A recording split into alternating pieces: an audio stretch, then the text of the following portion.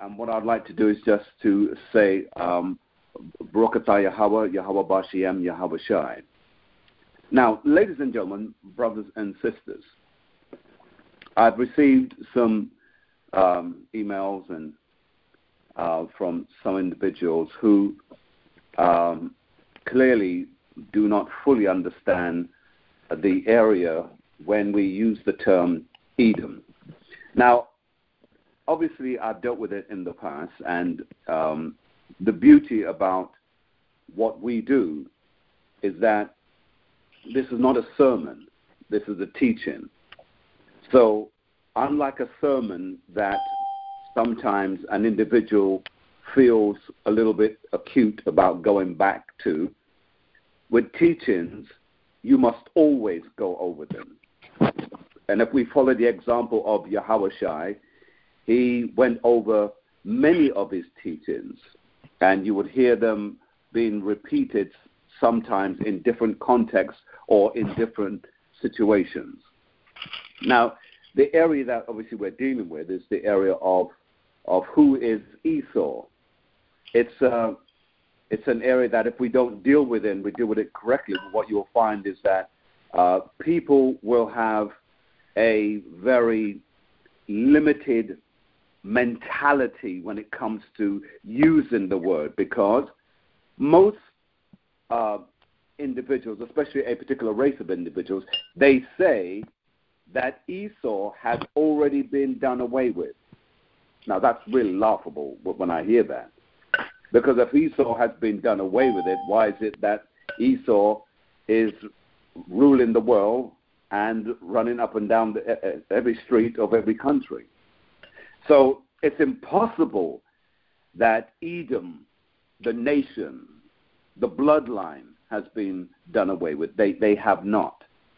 And whilst I'm out there touching that point, let's make something absolutely unequivocally clear. There is no such thing as a black Hebrew. There is no such thing. And remember, you have to correct people when they say that. And some of us, unfortunately, when we're having these dialogues, we're not correcting people on the spot. You should not let anyone leave your presence without correcting them, because to say that there is such a thing as a black Hebrew then gives credence to the idea that there's such a thing as a so-called white Hebrew or so-called Chinese Hebrew or so-called Germanic Hebrew. That's not it. A Hebrew is a Hebrew. It's a nationality, and it is a race of people, and they only come one way. Now, granted, however, we live in a day and age, according to James chapter 1:1, where it speaks about James giving salutatories to the churches that have been scattered abroad. Because even in Yahweh's time, his own brother, James, knew that there were others like him, but they were scattered throughout the four corners of the world. Now, bear this in mind. In his day, there was only what was called 3 parts of the world. And those 3 parts was Asia, Europe, and what we call today Africa. Those were the 3 parts of the world. But the 4th part was yet to come. And the 4th part is what we call today the Americas, from South America to Central America to North America. All of those land masses are the 4th part of the world. Hence why the scripture said he will scatter you to the 4 parts or 4 corners of the world. That's what it's signifying.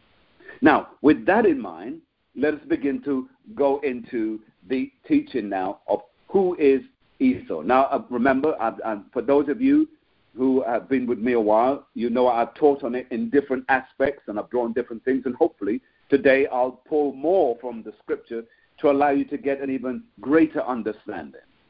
So let's go, if you please, to the book of Philippians chapter 3 and verse 5. Let's just go there really quick so that we can draw some context to what we're speaking about. Again, that is Philippians chapter 3 and verse 5. And when you have it, officer, do go ahead and read. Philippians chapter 3, verse 5. Circumcised the 8th day of the stock of Israel, of the tribe of Benjamin, and Hebrew of the Hebrews, as touching the law, a Pharisee. All right. So notice what it says. It uses the term circumcised the 8th day.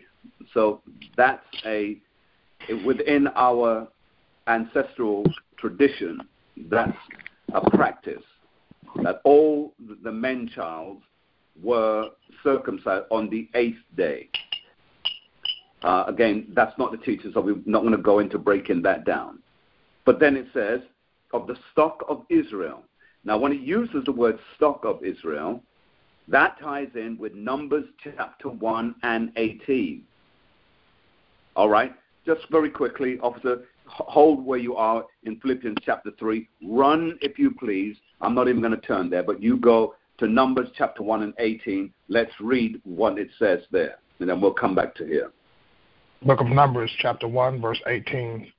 And they assembled all the congregation together on the first day of the second month, and they declared their pedigree after their families by the house of their fathers, according to the number of the names, from 20 years old upward by their polls.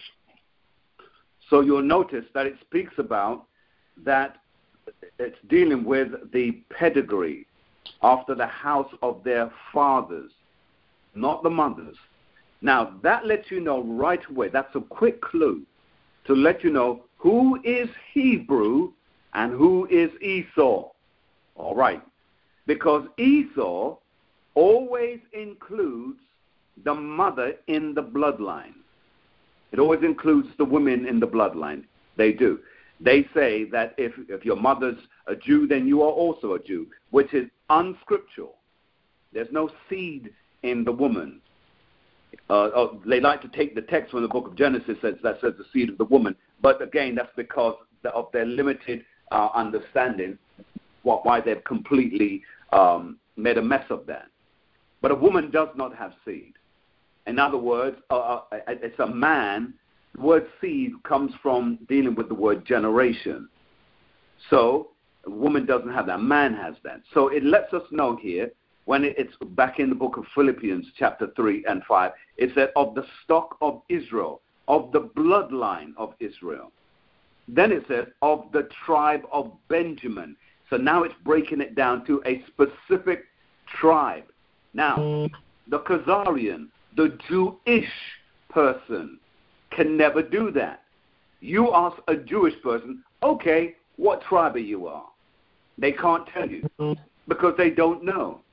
Because they was never taught it, it's never been passed down, and they have no clue because they are not of the stock of Israel. Because, again, they use this waffling term that my mother or my father and all of that. It doesn't work. We proved that already in Numbers. But then what it says of the tribe of Benjamin being specific, now this is Paul now, and then it says a Hebrew of Hebrews. Now you have to ask yourself the question, why does he say that? What's the purpose behind it? Well, the purpose behind it is quite simple. Because going back to the time of Jacob and Esau, their father, Isaac, they both came from the same father. Stay with me. So, if we went back even further to the time of Abraham, Abraham was considered to be a Hebrew. But remember, Ishmael, his first son, is also Hebrew. Follow me closely now, because remember, the father teaches the son all of the rudiments and the traditions of the family. So Abraham, brother Abraham, taught Ishmael how to be a Hebrew. So when he left, even though, remember, Ishmael's mother was a black Egyptian woman, and Abraham was a black Hebrew man, here they produce a child who is Ishmael, where the Ishmaelites come from, where indeed the Arab race comes from. And one would say, well, hold on a moment. How come the Arabs don't look black today? Well, they're not black because, again, they, just like the Egyptians, they are the byproduct of the Turkish war in terms of all of the mixing that took place. That's why you find the Egyptians, because it goes back to the war that they had back in the time with the Turks. The Turks turned them, just the same way as they turned those so-called Arabs. And most of them are not even real Arabs. They're Turkish. But anyway, let's not go down that road. So here we are now looking at how the color has changed. Now, I'm touching color, but I'm not going to be specific on color because I'm going to show you something later on. But the key that we have to understand with all of this is this, that Ishmael was a Hebrew. So he was basically an Arab Hebrew. But now let's jump ahead. We're now with Isaac or Isaac, laughter, and let's deal with his children, Jacob and Esau. Jacob and Esau now has come along. Here we have Jacob, who is a black man, according to the scriptures, makes it very clear. And then we have Esau, who is a red man. And Esau now is also a Hebrew. You follow? But he is Hebrew Edomite, whereas Jacob is Hebrew. Okay, that may be confusing just a little bit, because remember, the 12 tribes comes out of Jacob. Now, when we're back now to Philippians chapter 3 and verse 5, it says a Hebrew of Hebrews, meaning he is not what you call an Ishmaelite Hebrew, is not what you'd call an Edomite Hebrew. He is a Hebrew, because he's of the stock of Israel of the 12 tribes. So I hope that was quite clear, and I hope it has helped people to understand the context now. Because as you read the scriptures down the road, it will help you to correlate who is whom according to the scriptures. Now, moving on from there now, we must also look at another point. It says that touching the law, meaning that he abided by the law. Now, the law giving him the guidance as how to live as a proper Hebrew man. And he said a Pharisee. Now, we won't touch that either because that will lead us in another direction. But that meant that it was of a particular sect, because there was the Pharisees and there were the Sadducees. There was also, during those times, the Herodians. But all that is a different teaching. But getting back to the point, then we have to look at this factor. The Holy Spirit is only dealing with Israel. Now, again, you'll hear it in the so-called Christian church. The Holy Spirit is dealing with everyone. Impossible. It's just clearly not. But let's prove everything, because we have to make sure that we use the scriptures. Let's go to the book of 1 John chapter 5. And when we get there, we're going to read verse 19. 1 John chapter 5, and then we're going to read verse 19. All right. Now, when we're there, the script that I want you to read, all right, we'll go ahead and read that first, and then we'll go on. Book of 1 John chapter 5. Do me a favor, begin at 18, if you please, to give more clarity to those who are not familiar with this text. Book of 1 John chapter 5, verse 18. We know that whosoever is born of Yahweh sinneth not, but he that begotten of Yahweh keepeth himself, and that wicked one toucheth him not. Verse 19. Now, notice what it says. It says that whosoever is born of God sinneth not. Why is it that you sin not? Because if you keep his laws, statutes, and commandments, you don't sin. You don't sin. If you keep his laws, you don't sin. Now, anything outside of the law, right, is what you do. But the laws, if you don't keep them, you are in sin. Watch this. Then it goes on to say, it says, and that the wicked one toucheth him not. Now, you need to underline the word, that wicked one. So we're going to establish who is that wicked one. All right, read on, please, officer. Verse 19, and we know that we are of Yahweh, and the whole world lieth in wickedness. And so there it is right there, making it again very clear. We are of Yahweh. We are of the Father. The scriptures tells us that.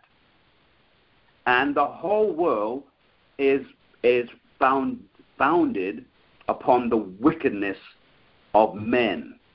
Again, which man? Which men? We're going to explore that. Go with me now to Job chapter 9 and 24. Let's establish who that is. Job chapter 9 and 24. We've used it many times, so you should be quite familiar with that. All right, go ahead. The book of Job, chapter 9, verse 24. The earth is given into the hand of the wicked. He covereth the faces of the judges thereof. If not, where and who is he? So it lets us know very clearly there that the earth is given into the hands of the wicked. Again, who is that wicked one? He covereth the faces of the judges, meaning all of the identity of those that were in the scriptures, he has covered them. You see, back in the days when many of the patriarchs and the prophets wrote scriptures, there were some artists that were in existence in those days who drew the likeness of the judges on their books. Just the same way today, if you go to a bookstore and you pull a book off the shelf, it has a picture sometimes at the front or at the back or highlighting the whole cover of the author of the book. And that's no different today than how it was back in the times of antiquity. They did it in those days because it was a means of identifying as to who was the writer of such. All right. So we see then, it says that they covered their faces because what the wicked did, what these particular people did, they went in, saw the identity of who the prophets were, and they changed the image of them. They changed the color of them. From them being men of color, they changed it to being more men that look like them. Interesting. And then it goes on to say, the face of the judges, if not, where and who is he? Well, we'll get to that in just a moment. But first, if you please, we'll come back to Job in just a moment. Let's move from here and go to Proverbs 24 and 2. Proverbs 24 and 2. Watch this now. Book of Proverbs, chapter 24, verse 2. For their hearts studieth destruction, and their lips talk of mischief. So you see what it says there? This is the nature. Now, I'm building to who the person is, but I'm showing you right now the nature. For their hearts, it makes it very clear here. And read it again, officer. Read it. Book of Proverbs, chapter 24, verse 2. For their heart studieth destruction, and their lips talk of mischief. This is what they have been made to do. They were actually made to do this. It's in their nature to study destruction and to talk about mischief. Mischief meaning plotting and planning and conniving. It's in their nature to do that. All right, let's go to 2 Peter chapter 3 and 13. The Bible speaks of a new heaven and a new earth. Let's take a look at that. 2 Peter chapter 3 and 13. Book of 2 Peter chapter 3, verse 13. Nevertheless, we, according to his promise, look for new heavens and new earth, wherein dwelleth righteousness. So even though we're here right now, and everything seems to be wicked, Everything seems to be destructive. One scripture says, be ye in the world, but not of the world. And another scripture says, be not conformed to this world, but be you transformed from this world. Now, even though we're living in wickedness, we're living in Babylon right now. Whether you listen to this over in Europe or here in the Americas, the fact is we're living in Babylon, because wherever you are is really Babylon. It's just that America is the Babylon. And so when we see this now, we have a hope, a blessed hope that we cherish not in vain, that we're looking according to the promise of a new heaven and a new earth. Now, when we use the word new, you'll find that word repeat itself a number of times in the book of Revelation. Wherever you see the word new, it always means to refresh. So the earth is going to be completely refreshed, remade over. And when we say remade over, we're not talking about tearing apart and putting it all back together. Okay? It means to be refreshed. In other words, the destructive element is going to be completely and totally destroyed, and everything that's in the air will be completely eviscerated, so that even the air will smell different. And the clouds will be of such that the brightness of the clouds will have a different illumination. So it will in fact look like a new earth and a new heaven. Why a new heaven? Because when we look out from the earth, we will see the heavens more clearly. Oh, my goodness. But let's not get carried away with that just yet. So from here, let's go to Ezekiel chapter 24 and 6. Watch this. All right. Ezekiel 24 and verse 6.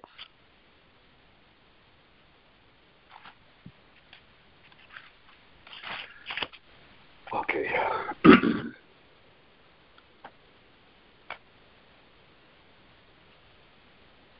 I'm moving slow this evening, Pastor. That's all right. Just grunt every now and then so I know you're out there.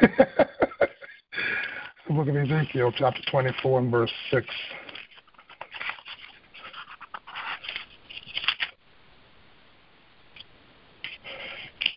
All right.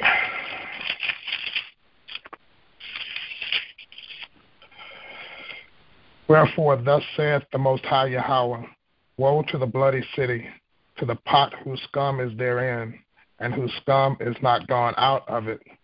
Bring it out piece by piece. Let no lot fall upon it. Now, here is a scripture that most people don't even realize exists, because the scripture is actually saying that a particular race of people is scum. As if I told you that before we got to it, then you'd be wondering, what book is he reading from? Well, you've read it for yourself. Wherefore, thus saith the Lord Yahweh, woe unto the bloody city. What city is that? The city that kills the innocent. Which innocent? Those that are called by his name. Innocent blood. It's a bloody city, because that's all it revels in. Crime, murder, and those who are meant to be the protectors, shooting and killing innocent people. But then watch what it goes on to say. To the pot, whose scum is therein, and whose scum is not gone out. In other words, they've made such a mess, they continue to make a mess, and because of what they are, they make a mess of everything. Scum. Because that's what scum does. It spreads itself. It's like having a greasy pot. The more you wash it, the worse it seems to get, unless you have the right detergent to get rid of it. That's what this particular group of people are. Scum. You've read it for yourself, and I'd certainly advise you, underline it, mark it, highlight it, because it's in the Bible. And then it goes and says, whose scum is not gone out of it. Bring it out, piece by piece. In other words, dismantle them, get them out, whichever way you got to do it. But get them out so that they don't fall or make a continual mess further. Now let's go to Malachi chapter 1 and verse 4. All right. Malachi chapter 1 and verse 4. Book of Malachi, chapter 1, verse 4. Whereas Edom saith, we are impoverished, but we will return and build the desolate places. Thus saith the Most High of hosts, they shall build, but I will throw down, and they shall call them the border of wickedness, and the people against whom the Most High hath indignation forever. So notice what it says. I'm going to jump up further, and I'm going to begin at verse 2, so that for those who have not had this teaching before, you can now get who the cliffhanger and who is the scum, who is the wicked, who is that conniving one. Malachi chapter 1 and verse 2 says, I have loved you, says the Most High. Yet you say, wherein hast thou loved us? Was not Esau Jacob's brother, says the Lord? Yet I loved Jacob. Verse 3. And I hated Esau. So that lets you know the brother who came out of the womb with a reddish complexion. And you know them today because they're the individuals that can't stay out in the sun. They're the individuals who get embarrassed and they start to turn red. They're the individuals that have what they call freckles on their faces, ginger hair. Hello. So now it's letting you know who is that individual.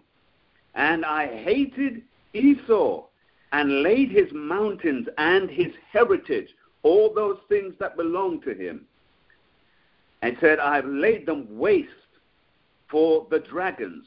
Now, when it uses the word dragons here, that's a reference to a particular time and dispensation.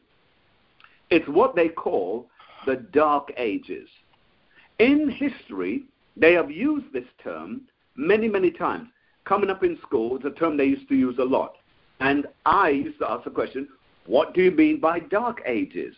Well, their excuse was, remember, this is Esau teaching Jake, which is, well, first of all, what you've got to understand, it was a time when knowledge was not increasing. Everything was regressing. That's not what it meant. Absolutely not. According to the history books, the Dark Ages is called dark because the people who were ruling the earth at the time, or Europe to be more focused upon, they were dark people. They were brown-skinned people. They're what today they call black people. Most of Europe remained in so-called black rulership right up until the First World War. A lot of people don't know that. They think when the First World War took place, the majority of the world was now being controlled by those who we call Caucasian or those we call Edom or Esau. Well, not true. If you look on any of the census in Europe before the First World War, you will see that Germany still had a great occupants of people who were of dark color. Much of what was going on in Germany was to remove them. Well, anyway, let's not get involved in that right now. But the key that I want you to isolate is the fact that when it uses the word dragon, it's speaking about a particular age, a particular time.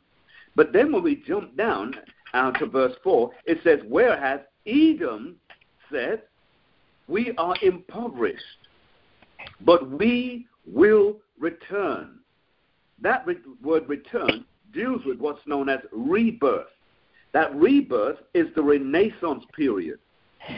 This is the period when the Europeans now move into what they called or close or what they call the Middle Ages.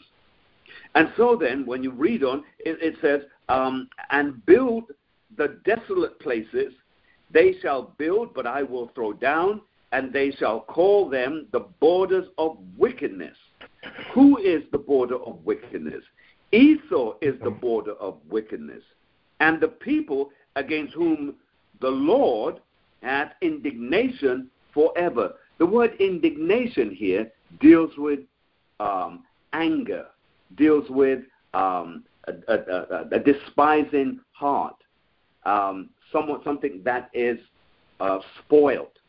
And so the indignation that the Most High has for these people, he says he has it forever. Now, let's go back to Job. Let's go to Job chapter 14 and 4. Let's build the case even further. Remember, we're dealing with who is Essau. Okay? Job chapter 14. Book of Job, chapter 14, verse 4. Who can bring a clean thing out of an unclean? Not one. So it says what? Read it one more time. Job chapter 14, verse 4. Who can bring a clean thing out of an unclean? Not one. So he's saying that who can bring something that is clean out of something that is unclean? Nobody can do that. Because what he's trying to let you know right there and then is that something that is being made a certain way, it has been made that way on purpose. So please now, ladies and gentlemen, understand that the nation that is called Edom was made that way on purpose.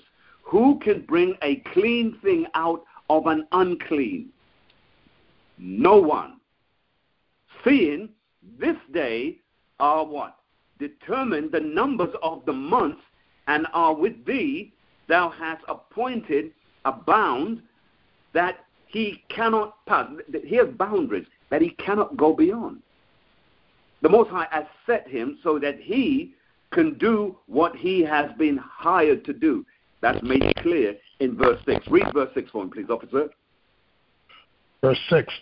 Turn from him that he may rest, till he shall accomplish as hireling his day, and hireling his day. So he has been made to do these things. His boundaries has been set. That's why he has to carry out the thing that he was made to do. He has no choice in the matter.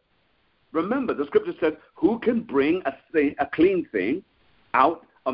Who can bring a clean thing out of an unclean? No one can do that.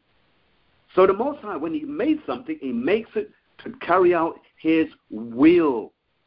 It's his will that he wants it to carry out. Let's go from there, if you please, to Job chapter 9 and 24. Let's run down there so that we can begin to break this down a little bit more. Book of Job, chapter 9, verse 24. The earth is given... I'm sorry? Go ahead. The earth is given into the hand of the wicked. He covereth the faces of the judges thereof. If not, where and who is he? If not, where and who is he? So now then, let's go to the book of 1 Maccabees, chapter 1, and we're going to read verse 1. The book of 1 Maccabees, chapter 1, and verse 1. From the Apocrypha, book of 1 Maccabees, chapter 1, verse 1. And it happened, after that Alexander, son of Philip, the Macedonian, who came out of the land of Chitin, had smitten Darius, king of the Persians and Medes, that he reigned in his stead, the first over Greece. So here we have the beginning of what is called white power. It began in 323 BC. That's when it began. It was during the time of Alexander the Greek, who was the son of Philip, the Macedonian, who came out of the land of Chittim and had smitten Darius, the Persian king, and the Medes, and he reigned in his stead. And he was the first Grecian to reign over the entire earth as it was then, because he conquered Asia, Europe, and Africa. He conquered those three areas.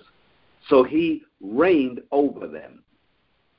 Then when we go further, read on, if you please, verse 2 and 3. Verse 2, and made many wars and won many strongholds, and slew the kings of the earth. Verse 3, and went through to the ends of the earth, and took spoils of many nations, insomuch that the earth was quiet before him, whereupon he was exalted, and his heart was lifted up. So what we find here is this, that this Macedonian who came out of the land of Chittim, and by the way, for those of you trying to work out what land today is Chittim, it's Rome. The Italians, it was Rome. And so what we have here is that they conquered the earth and subdued it. But something extraordinary starts to happen here because of their rule. Let's go to verse 9. In First fact, Maccabees. I'm sorry, but begin at verse 7 so we can get more clarity. Book of First Maccabees, chapter 1, verse 7. So Alexander reigned 12 years and then died, and his servants bare rule everyone in his place. And after his death they all put crowns upon themselves. So did their sons after them many years, and evils were multiplied in the earth. And so, notice what it tells you, is that that's when wickedness started to come about during Alexander's exit. Now, he was the first wicked individual. Now, notice, the history books don't tell you that Alexander the Greek was a wicked man. Well, he was. He was a homosexual. He was an incestual because he had sex with his own mother. The history book tries to paint a pretty picture of all of that. But this was a man, he was an abomination. And so whilst the history books are glorifying him, and everyone's jumping up and down saying, Alexander the Great, Alexander the Great, he weren't great. You can't be great in wickedness. And that's not something that we should be applauding. He was a wicked man. Yes, he was a conqueror, and he did what all conquerors do. But he had some habits that followed through and have consistently persisted even into this age. This bisexuality, this ancestral mindset. It has continued because powerful nations make something that is evil okay. That's why living in America today, it has made homosexuality okay. Once upon a time, if you went back to the 60s, they said that homosexuality was a mental disease. How has the mental disease changed from the 60s? Now we're living in the 2000s. Mental diseased individuals now can go around and marry each other and walk around like it's okay. It shows you just how wicked mankind is. And so when we read that, we begin to see another aspect. And from there, go to 2nd Ezra, chapter 6 and 8. 2nd Ezra, chapter 6 and verse 8. For the 2nd Ezra, chapter 6, verse 8. And he said unto me, from Abraham unto Isaac, when Jacob and Esau were born of him, Jacob's hand held first the heel of Esau. So what that's letting you know right there is that there's going to be an act that has been done that's going to be fulfilled in prophecy. The holding of his heel, meaning that Jacob, which is us, we are going to have control or power or authority again. This that you see there is showing this is the speaking of the prophecy of it. And then when we go to verse 9, it says, for Esau is the end of the world, and Jacob is the beginning of it that followeth. So our time is coming up next. All right. But because I want to move us along because I'm taking you to a particular point, I want you to go to Isaiah 45 and 7. Because we need to understand some of the terms that the scripture uses, and I don't want us to use it kind of loosely without knowing exactly what it really refers to. Isaiah 45 and 7.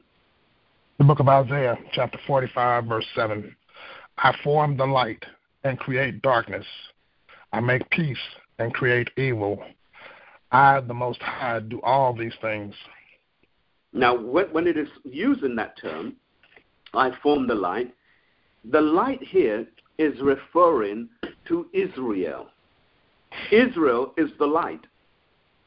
I form the light, Israel. Now we know he's also speaking about natural light. We know this. But he's also speaking symbolically of Israel, who is going to be the light of the world, because they're going to be the next rulers.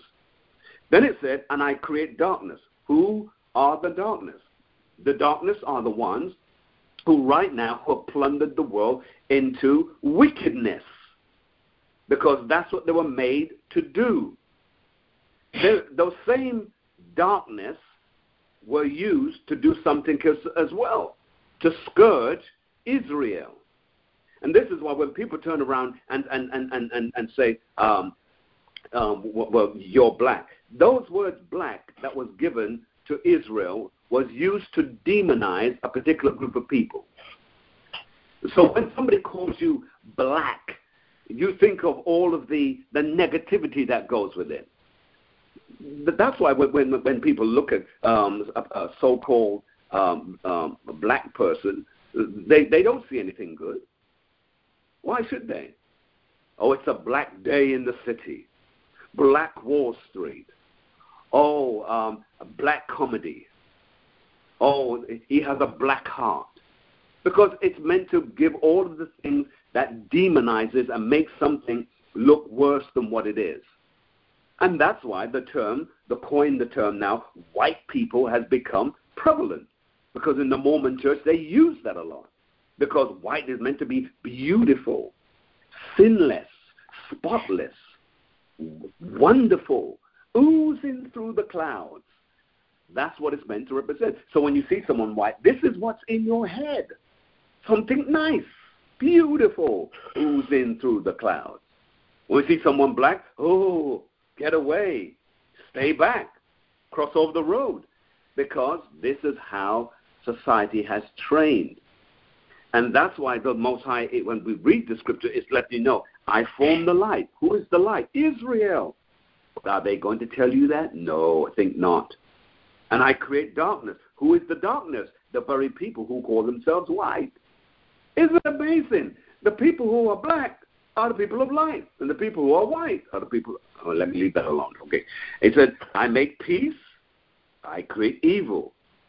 I, the Lord, do all these things. Let's go. Isaiah 25 and 6.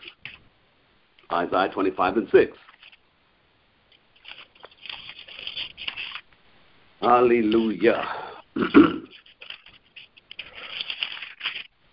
Book of Isaiah, chapter 25, verse 6.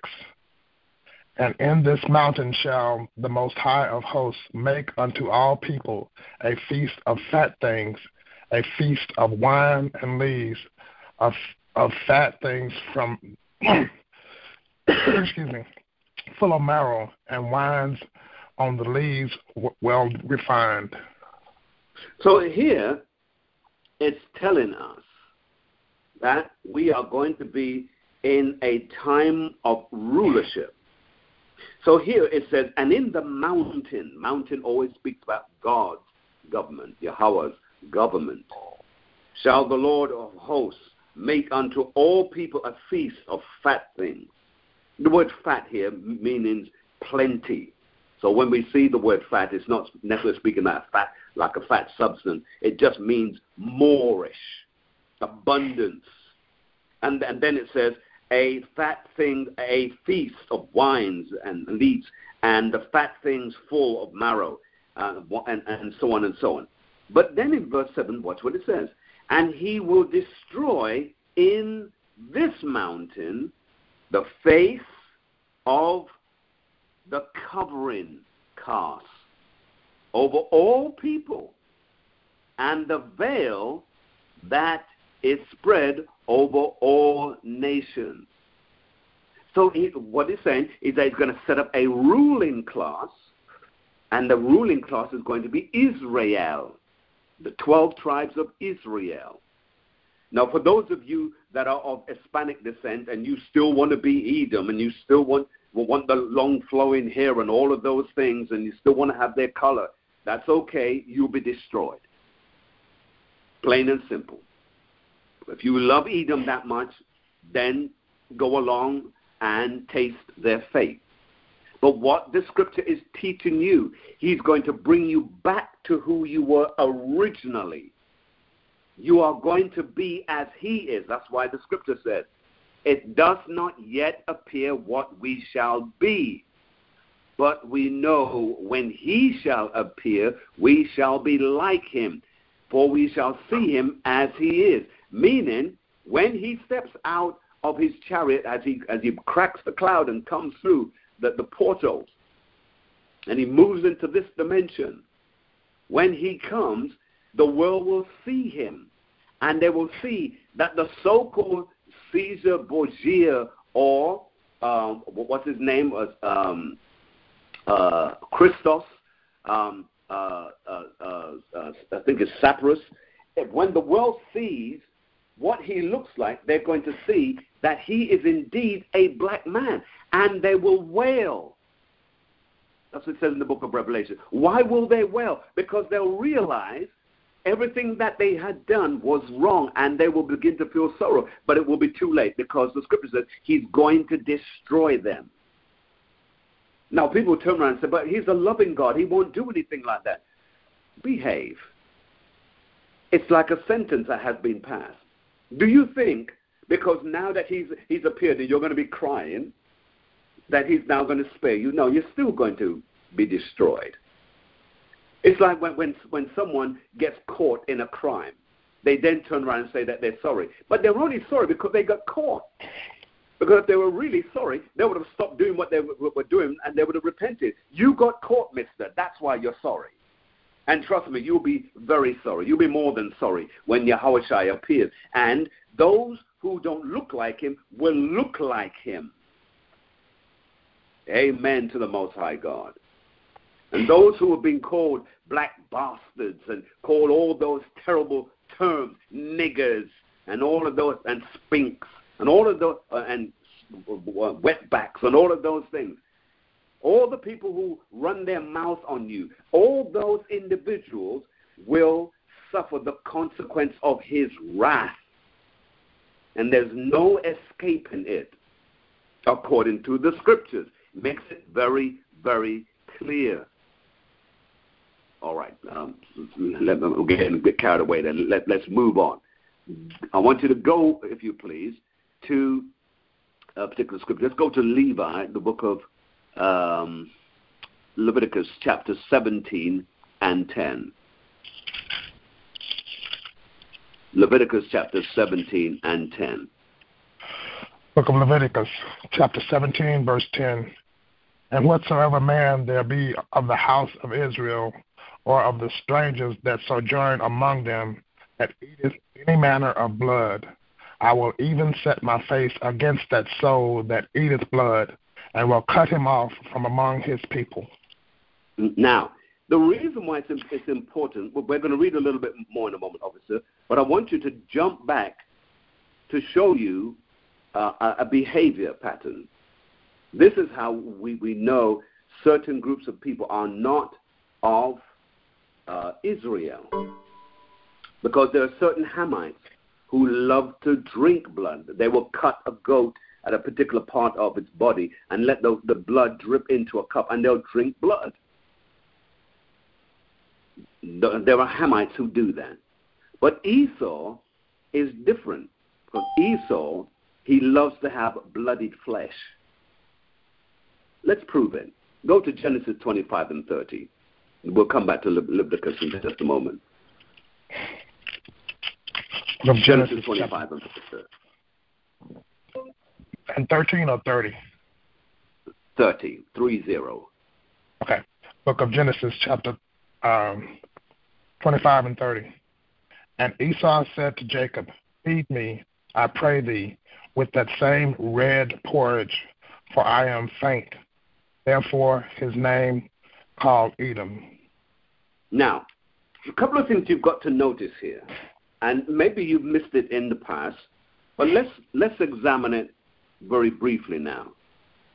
Here it tells you that Esau said to Jacob, feed me, I pray thee, with that red pottage. Really, the reason why the scripture says it was red pottage is because it wasn't supposed to be red. It was being cooked down. But the reason why the scriptures has penned it as red is because when you have meat and vegetables and lentils in a pot and it's being cooked, oftentimes the meat is still red. It hasn't cooked out properly yet. And the lentils haven't yet cooked itself into the meat. So Esau went along, saw the meat still red, desired to eat it like that. What does that show you? First of all, it shows you Esau has no patience. He couldn't wait for it to be cooked. He can't wait for something to come in its own time. He has to force the hand, give it to me now. It's the same thing that he does throughout the world. I'm not going to negotiate. I'm coming in, I'm taking what I want. This is Esau's mentality. So he said, I pray thee, give me some of that red pottage. For I am faint. Wherefore was his name called Edom. Because the word Edom deals primarily with red. Now the word Esau, on the other hand, it deals with more the fact that Isashua, he is wasted away, meaning he has no pigment. He has no pigmentation.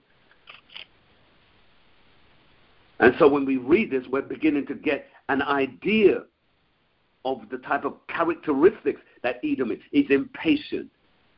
He wants things in his own time. And he's willing to risk nothing to get it, or anything to get it. Because what did he risk? Verse 31. And Jacob said, sell me this day thy birthright. Now, here's the thing you've got to look at, ladies and gentlemen. Esau had the birthright to the kingdom. Esau had an heavenly right with the Father. But to show you his nature, he couldn't care less about it because he was willing to trade it to get whatever he needed to get now. And Jacob very smartly and wisely and cunningly conned it out of him, so to speak. And when he got the birthright, and Esau said, behold, I am at the point of death, and what profit shall this birthright do to me? So he swore to his brother and gave it to him. That's how Jacob now inherited that which was Esau. But remember, the war between these two brothers didn't begin outside of the womb. They were fighting in the womb. That's why to this very day, there is always this fight between so-called Caucasian and so-called brown people. And the reason why I use the word brown people, because Hispanic people are brown people. And there's been a fight against them for centuries. But they're a different shade. So you're finding that the nature of one is fighting against the other, and always has been the case throughout the globe. So then we'll go back now. Let's go back to the script that you were reading. Because Leviticus chapter 17 and 10. And we're going to read from there to verse 12. So read 10 first, then read 11, and I'll explain, and then I'll indicate you to read 12. We're going to stop at 12. Go ahead and read, please. Book of Leviticus chapter 17, verse 10. And whatsoever man there be of the house of Israel, or of the strangers that sojourn among them, that eateth any manner of blood, I will even set my face against that soul that eateth blood, and will cut him off from among his people. Verse so you 11. mustn't eat blood. You are not to eat blood. He said, I will cut you off. And if you're an Israelite and you drink blood, he says, I'm going to cut you off, that you will die, and there will be no remedy of you. Read verse 11. Verse 11. For the life of the flesh is in the blood, and I have given it to you upon the altar to make an atonement for your souls. For it is the blood that maketh an atonement for the soul. So you see, it's the blood that acts as an atonement to the soul. So when you have individuals drinking the blood, the warm blood that comes out of the animal, that person has made themselves an infidel. You've defiled yourself. And the Most High God says, that is not what I want. I don't want you to be swallowing down blood. A scripture just jumped in my head. Hold this. Run to Numbers chapter 35 and 33, I think it is. Numbers 35 and 33. Just real quick. Book of Numbers, chapter 35, verse 33. So ye shall not pollute the land wherein ye are, for blood it defileth the land, and the land cannot be cleansed of the blood that is shed therein, but by the blood of him that shed it. So you see, it's letting us know, and thank you, Father, for dropping it into my head. That scripture is letting you know that when a land has been taken by blood, the blood of the individual who spilt the blood, his blood now, or his descendants' blood, must be spilt back on the land to cleanse it. Wow, that's powerful. Now you'll understand why the scripture says, who is he who comes from Edom in dyed garments in blood? And something or another, presseth or standeth through the winepress. In other words, Yahushua, he's the one that's going to go and slaughter the nation that slaughtered our ancestors. He says this, I alone will do it. That's what it says in the book. I alone will do it. I alone, meaning he and his angels. He's going to spill the blood of Edom back on over all the earth to cleanse it. Because our blood has been spilled in the nations where we have been scattered in order for them to take the land from us. That's powerful. I'm going to read it one more time. So you shall not pollute the land wherein you are. The blood of it defileth the land, and the land cannot be cleansed of the blood that is shed therein, but by the blood of him that shed it. And that's why, yes, quickly run to Revelations chapter 13 and 10. We're going to come back to Levi, but let's clarify even more, because I want to make sure that the listeners are getting scripture to back it up. So Revelations chapter 13 and 10. Book of Revelations chapter 13, verse 10. He that leadeth into captivity shall go into captivity. He that killeth with the sword must be killed with the sword. Here is the patience and the faith of the saints. All right, you see that? He said that ye that leadeth into captivity must go into captivity. If you let some people into captivity, you've got to go into captivity. If you killed with a sword, you're going to have to be killed with a sword. Now, some people say, no, a loving God, he won't do that. It's funny how he becomes a loving God when it's your turn. Mm-hmm. Now, it was okay before when we were doing it. Ku Klux Klan and crosses burning and shooting and hanging and castrating and all of those things. It's okay when you were doing it then. But now your turn has come. Hallelujah. Oh, he's a loving God. He forgives and he forgets. Not our Father. He don't forget. Because if we don't forget, sure enough, he's not going to forget. Because he says that because you spilt with blood, your blood is going to have to be spilled too. All right, let's go back to Leviticus. Let's get that out, because not Leviticus. You know where I want. Yes, Leviticus chapter 17, yeah, because we read 11, let's read 12. Leviticus chapter 17, verse 12. Then I said unto the children of Israel, No soul of you shall eat blood, neither shall any stranger that sojourn among you eat blood. There it is. Makes it very clear. We don't eat blood. That's why when we cook our meats, we cook all the blood out of it. All right. From here, let's go to Ezekiel chapter 3 and verse 3. Easy one to remember. 3 and 3.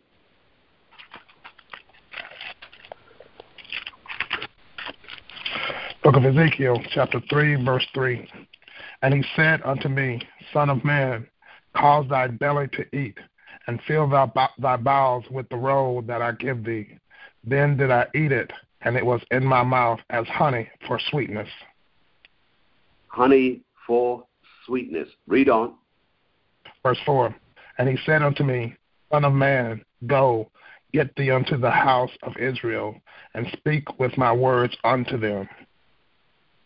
So the words that we now speak, in fact, the scripture says, for thou art not sent to a people of a strange speech and of a hard language, but to the house of Israel.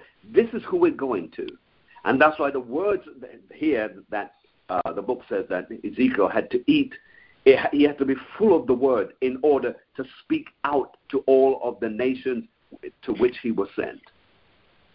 Let's go from there quickly, Deuteronomy 22 and 5.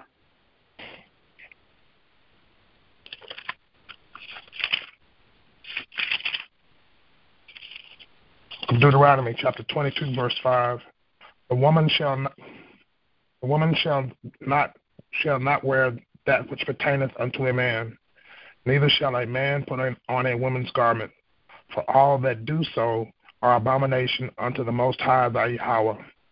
Now, when people turn around to you and say, well, we don't have to follow the laws and all of that, but watch this. That law that the officers just read, it's not in the Ten Commandments. It's not in the Ten Commandments. Yet it is a commandment. Now, people will turn around and say, well, how can that be? How does it work out? Well, because the 613 commandments are wrapped into the 10 commandments. They're all tied in because 6 of them are pursuant to men, and the rest is pursuant to the Most High God. All right, because of time, I won't elucidate too much on that. From here, let's quickly go to Isaiah 22 and 10. Isaiah 22 and 10.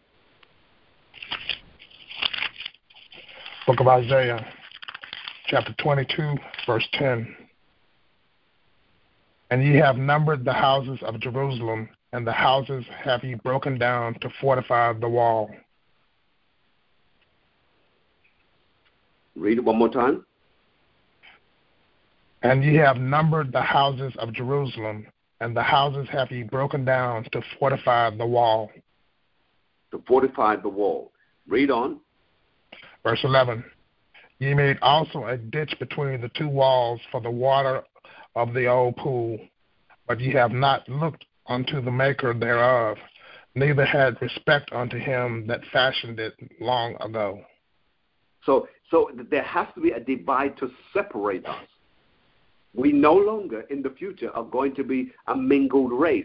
We're going to be a separate. That's not me. That's not me. That's the book. I'm sorry I'm speeding you along a little bit. It's just I want to make sure I get these scriptures out so that you have them to refer to later. Let's go to 1 John chapter 3 and 12. Let's deal with the wicked one.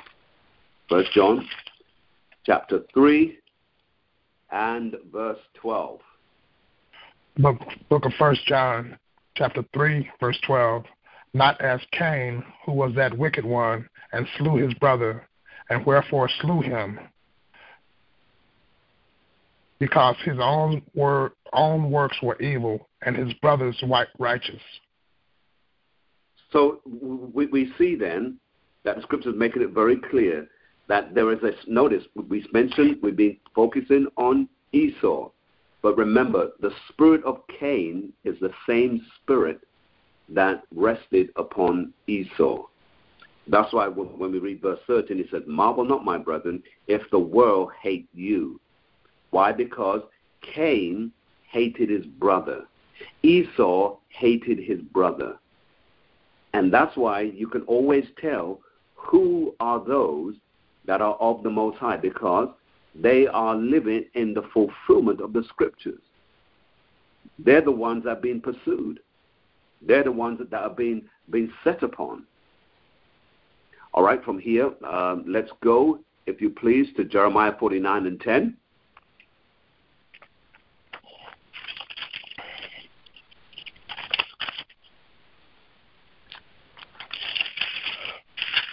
Book of Jeremiah, chapter 49, verse 10. But I have made Esau bare. I have uncovered his bare. I have uncovered his secret places, and he shall not be able to hide himself. Glory. His seed is spoiled, and his brethren and his neighbors, and he is not. But I have made Esau bare. I have uncovered his secret places, and he shall not be able to hide himself. I know of every underground city that is building. I know of all those satellite luxury homes he's getting ready to set up out there. His seed is spoiled, destroyed, and his brethren and his neighbor, and he is not. In other words, he will no longer exist. That's a powerful verse. Go to Isaiah 55 and 7.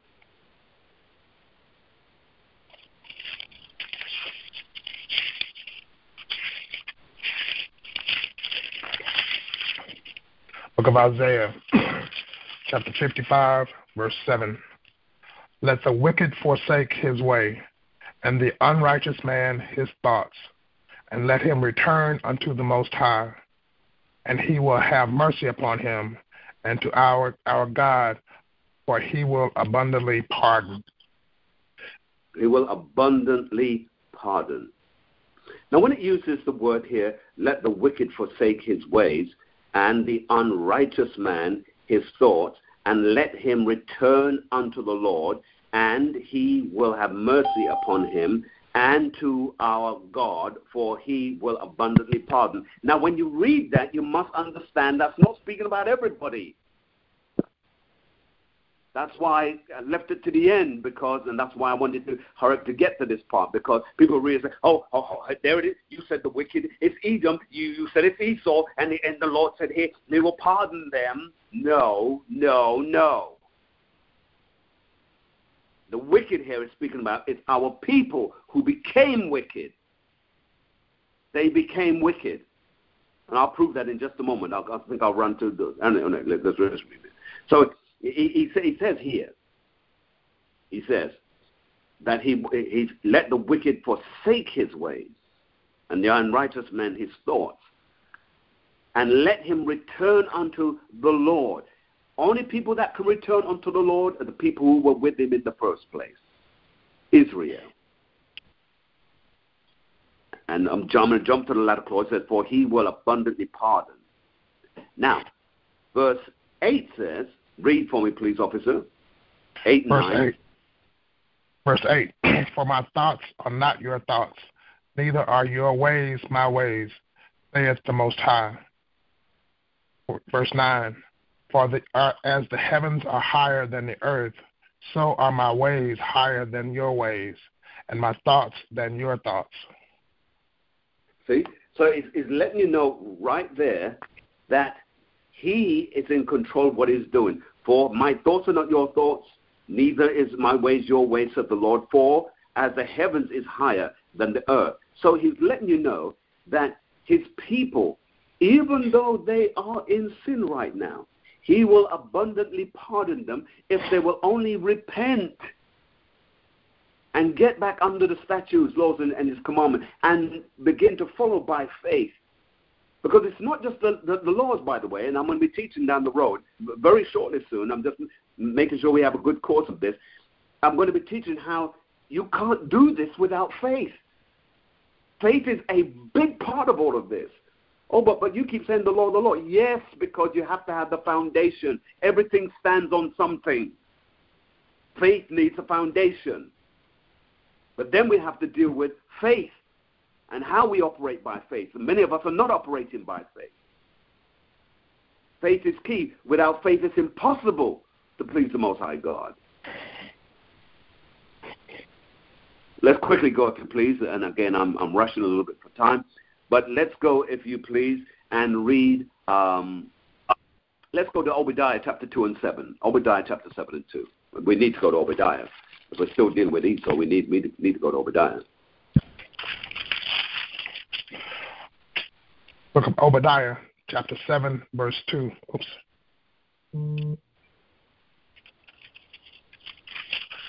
I'm sorry, again, Pastor?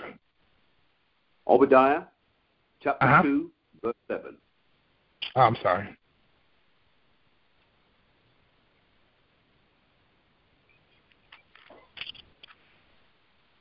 So when I say chapter 2, I mean verse 2 and verse 7. Okay. I'm sorry, I'm pulling you up. I beg your pardon. Obadiah, chapter 1, verse 2. Behold, I have made thee small among the heathen. Thou art greatly despised. Greatly despised. Go ahead. Through to 7 or 7. All the men of thy confederacy have brought thee even to the border. The men that were at peace with thee have deceived thee and prevailed against thee. They that eat thy bread have laid a wound under thee. There is none understanding in him. There's no understanding in him. That's quite self-explanatory. Go, if you please, to Ecclesiastes chapter 3 and 14.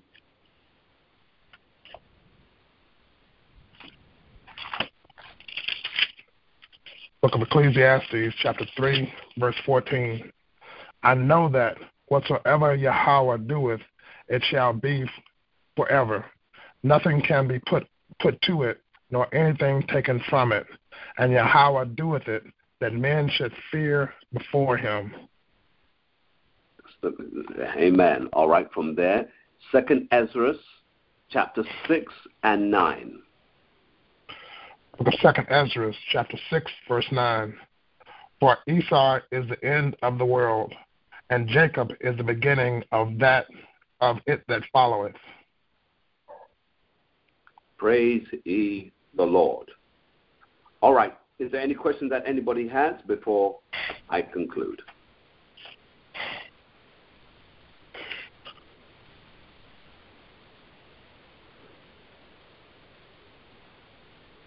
So, Pastor, if in the strictest sense of the word,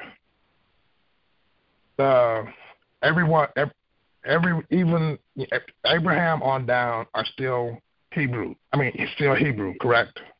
Yes, he's Hebrew. Yes. Right. So then that would mean that Esau is Hebrew. Correct. The delineation is between Esau and Jacob / Israel. So would it not be more clear or less ambiguous to say Israel or Jacob rather than Hebrew? Say that one more time. Would it not be more accurate to say Israel or Jacob instead of Hebrew?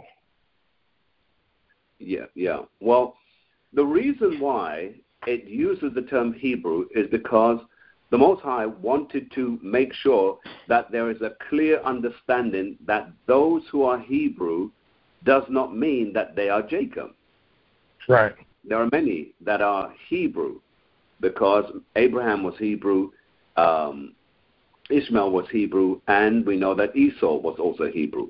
But what's my point with that? My point with that is this, that even though we were dealing with Abraham and dealing with the fact that Abraham had Ishmael, according to the scriptures, and you find in the New Testament, that Ishmael was the son of the flesh, whereas Isaac was the son of promise.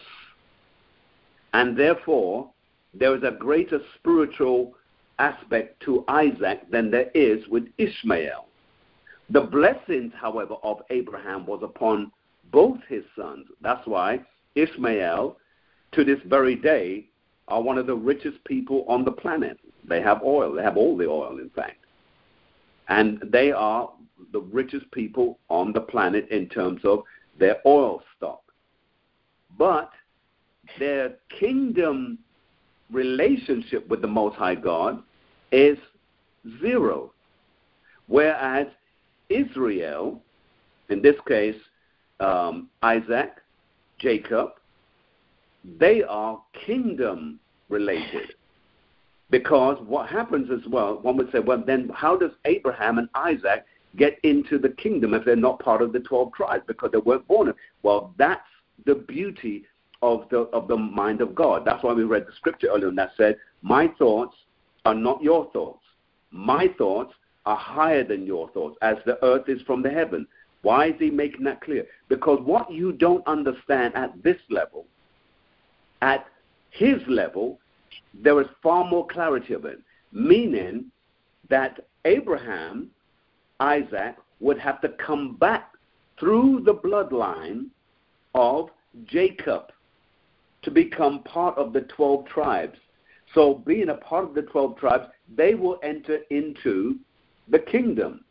Now, not just Abraham, not just Isaac, but also going back to Enoch, Methuselah, and all of those individuals of the past.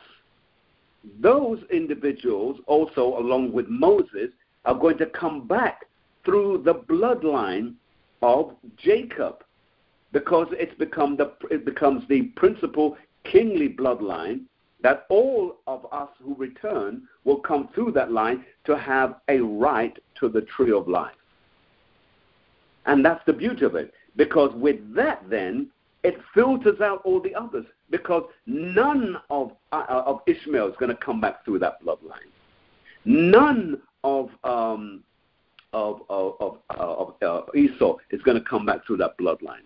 Only the children. In fact, the Bible, I know we read that it says the children of Israel. The truth is, it's Banohim, meaning Ben, son of Israel. So it's all because it's using the seed, the seed line. Only the sons are going to come back through that bloodline in order for them to have a right to the tree of life in that regard. Right. But my point is, when you refer to Hebrews, that's a much wider net than when you say Israel. Israel, exactly. Israel narrows everything down. Right. Because remember, when Yahushua was on earth, some of the people he was ministering to turned around and said, but our father is Abraham. Do you remember that? Right. Mm-hmm. Yeah, they said that. They were boasting on that. But yes, you are. But you are of Abraham by way of the flesh, not by way of promise. Is there any other questions out there before I let you all go? No, isn't that funny? Last week when I cut it short a little bit to give you time to to ask questions, there was no question, so I came up with it very quickly. Now I went on a little bit, and there's still no questions. All right. That means I must have done a fair job then. All right, to all of you out there, I hope that this has helped to answer some of the questions as to who is Edom. And I hope some things were brought to light. And I pray that you continue to study to show yourself approved. In going now, I want to remind some of you that there will be no Sabbath meeting on this Sabbath because we will be in Dallas. But I pray, ladies and gentlemen, that you give us journey mercies by way of your prayers. And we look forward to seeing you again. And we'll see you next week. Shalom. Shalom.